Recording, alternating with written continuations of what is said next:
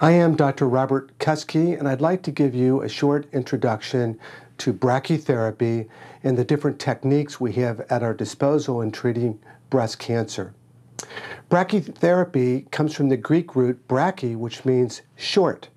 So the Brachiosaurus is the dinosaur with the short front arms, and brachytherapy means treatment from a short distance.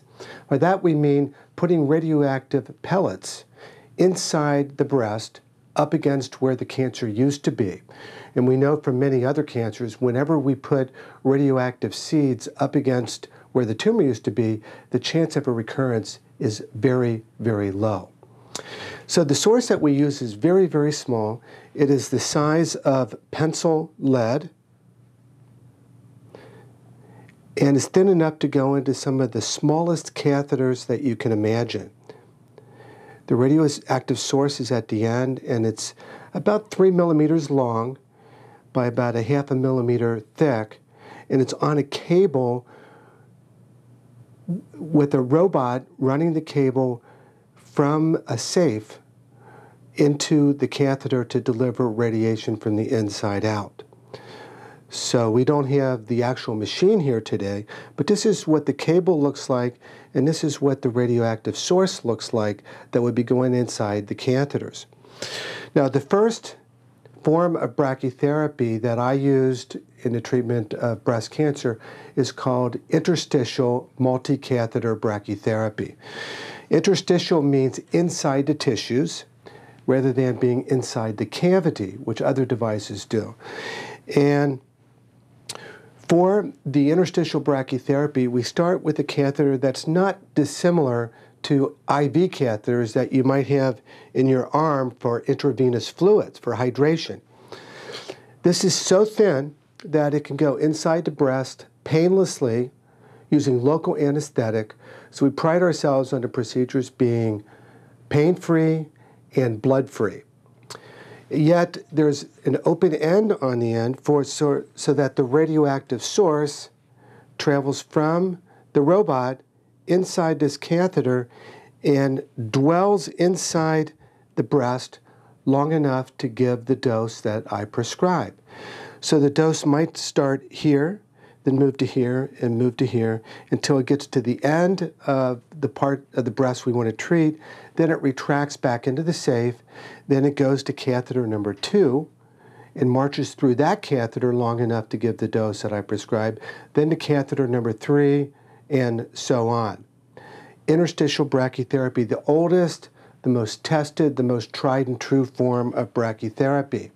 Now you might ask, do I have to get these catheters put in every day? And the answer is no, you do not. We use carriers in the breast that stay in the breast for 1 week and are slightly larger than the treatment catheter, but they're also hollow.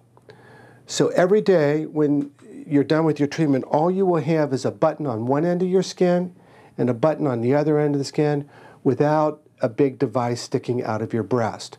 This stays in. So then when you come in, the thin catheter is inserted inside the stay-at-home catheter, and this end gets connected to the robot. So the radioactive source will march within a catheter within the catheter. So this is how interstitial is delivered, and this is called a comfort catheter. Then once your treatment is done, whoops, this comes out, and all you have is buttons on your skin. Very fancy way to deliver radiation from the inside out.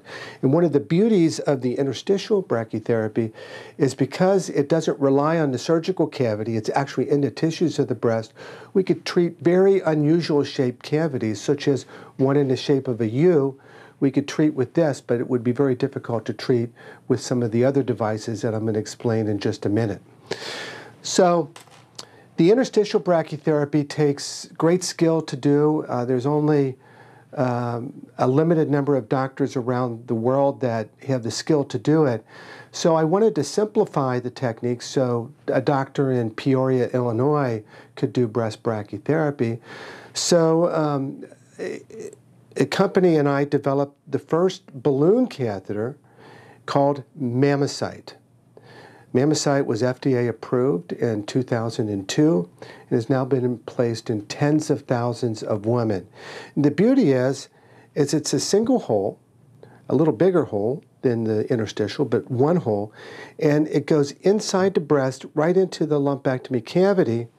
Then with this port here, we can inject water into the balloon to blow it up till it's approximately 1.5 inches in diameter. The water in the balloon is surrounding a central shaft, which I hope that you can see here.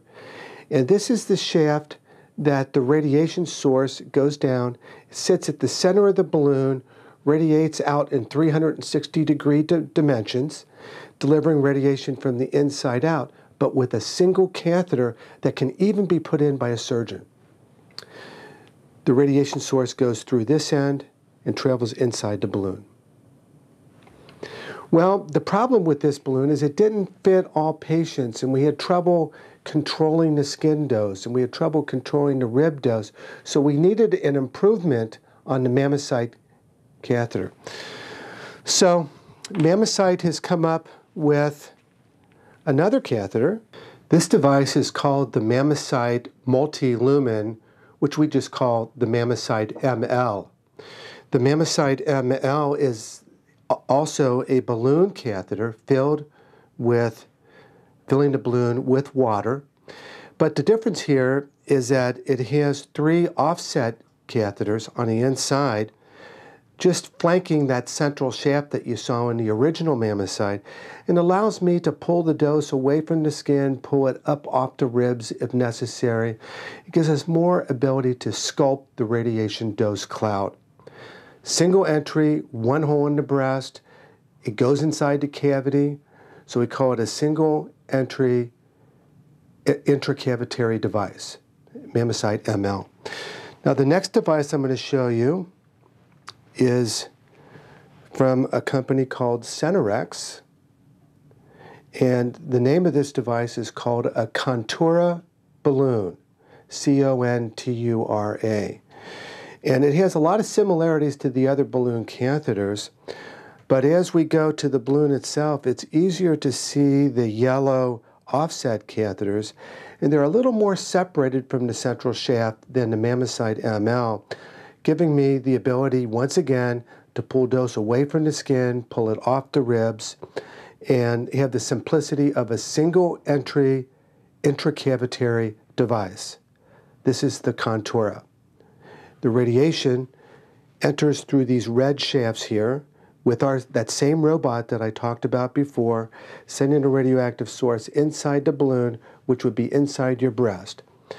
From here out, this portion of the catheter would be sticking outside the skin, but our nurses are superb in bandaging this so it's very comfortable for you, even though you have this part of the catheter sticking out of your breast.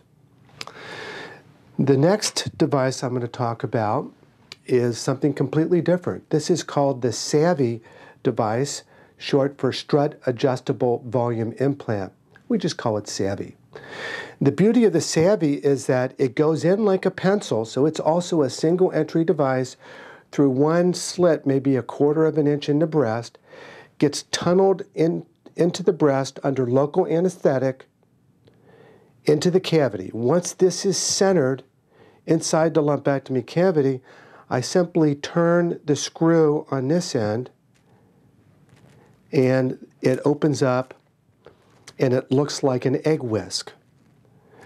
So if it doesn't work for curing the cancer, we can always use it to stir our eggs. But the beauty of the SAVI is that you have multiple struts that are right up against the edge of the lumpectomy cavity. So if this strut here is up against the skin, we simply don't load it at all or load it very lightly with radiation. If this one back here is up against a rib, we can control the dose to the rib, again sculpting that dose cloud. From this white washer backwards, this will be sticking out of your breast, and once again our wonderful nurses will bandage that and make it as comfortable for you as possible. After the 10th treatment, on the 5th day, I simply unscrew the device and it collapses.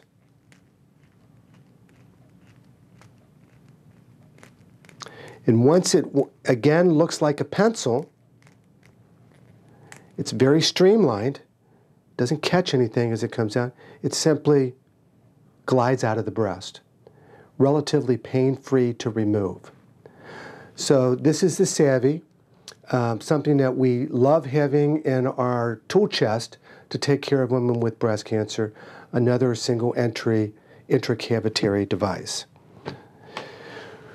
We also sometimes employ external beam focused radiation on the lumpectomy cavity, which means that there's no pokes in the breast, no catheters in the breast.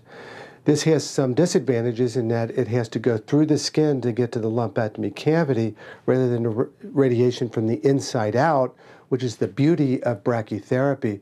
But in some women who are particularly afraid of catheters, it's a nice option to be able to give a 5-day treatment with external beam. Being quite frank, we really prefer the brachytherapy technique whenever possible. It gives the ultimate conformal radiation delivery, puts radiation in where it's needed, and avoids radiation to the tissues that do not need radiation therapy.